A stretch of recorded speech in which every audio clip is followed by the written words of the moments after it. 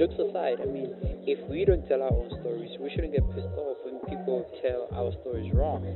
We need to start being accountable for our stories. Untainted Podcast. We're back. Season 3. Season 3. Oh my God. Yeah.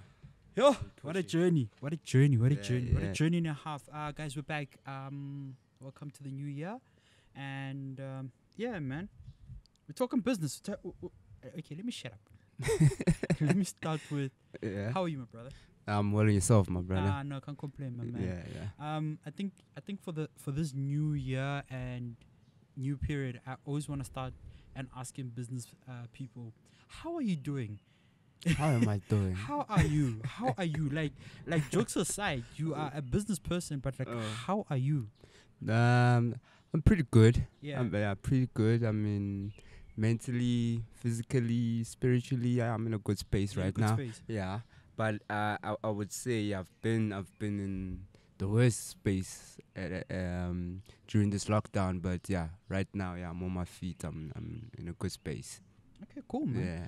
Let's jump into the interview. I think before we even jump into anything serious, please introduce yourself and what do you do? To me, in short. No, I'm Nyakallo Mokoena, and I'm the founder of Mcofana, which is a coffee company from South Africa. Yeah. I think I bumped into you guys in Sosalburg. I think it was that thing, some party. They used to happen every month where every the Val Sunday market. Yeah, that's where I bumped into the brand. I'm like, oh my God, okay, cool. And I started investigating just to find out that you're from Sasol. Yeah, I'm from Sasol. Yeah, so the business operates in Sasol. Okay. Yeah, cool. but at the time then we were mobile. Yeah. Yeah, we were mobile. We used to attend events like Sunday Val markets and other events, and we did have a shop also in Mabone. That was 2017. This is quite a while back. Yeah, we had the shop in 2017, closed it.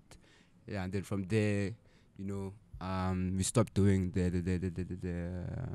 markets and everything, and we just focused on producing, manufacturing the product from scratch and started packaging. And yeah, that's where we are now. I think my first question is, where did the love of coffee all begin?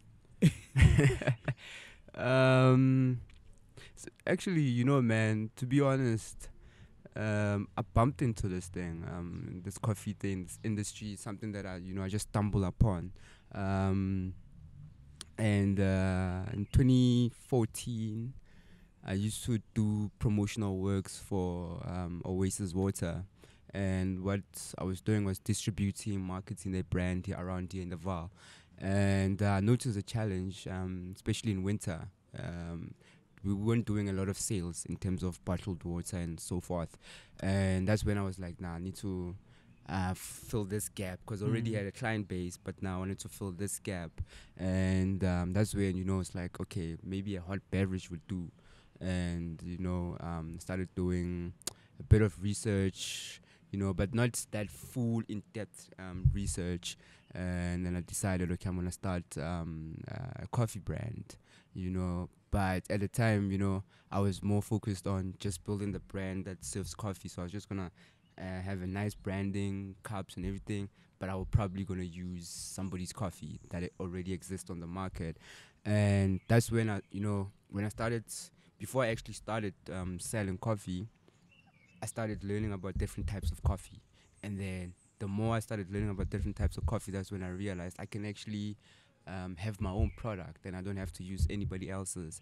And, that's where, my interest and love started building from there, because I got exposed to a whole different world that I never thought existed. We started with getting coffee from Rwanda then.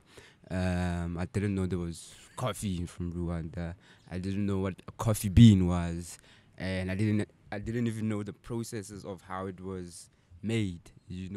But the more I was in, the more I learned, because now you get the coffee bean as a green bean, but there's different types of them. I mean, we can have a farm, about 3, 4, 5 farms, in Rwanda, and the coffee is going to taste pretty much not the same. It's gonna be different. There's gonna be different types of flavors. So you will have a cupping session, you know, like just to taste this one, taste that one, and until you get to the one that you want, you can blend them, you know. And the more you do that, you just like, you just fall in love. Just opening the palette. Yeah, you just fall in love because now you understand. Because I remember I was chilling with this other guy. He's actually from South Africa and he owns a farm in Rwanda.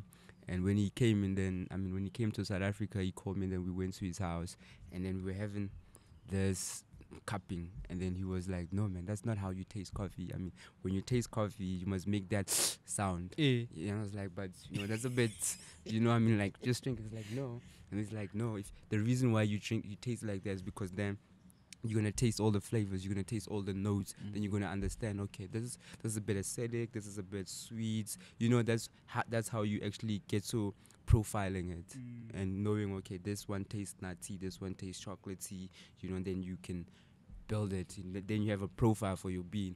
And you know, it's like, oh, this is so amazing, you know, like, you know, you can't just get that information and then not love it. True. You know, even with chocolates, you know, you discover that it's like, I mean, we in South Africa here, we eat a lot of these milked chocolates. Yeah, milky chocolates. What would you top dag? You know, and the best chocolate is dark chocolate. You know, it's a bit bitter. I admit it's a bit bitter, but once you get you eat it a few times, but you eat it to learn and identify those things. You get hooked.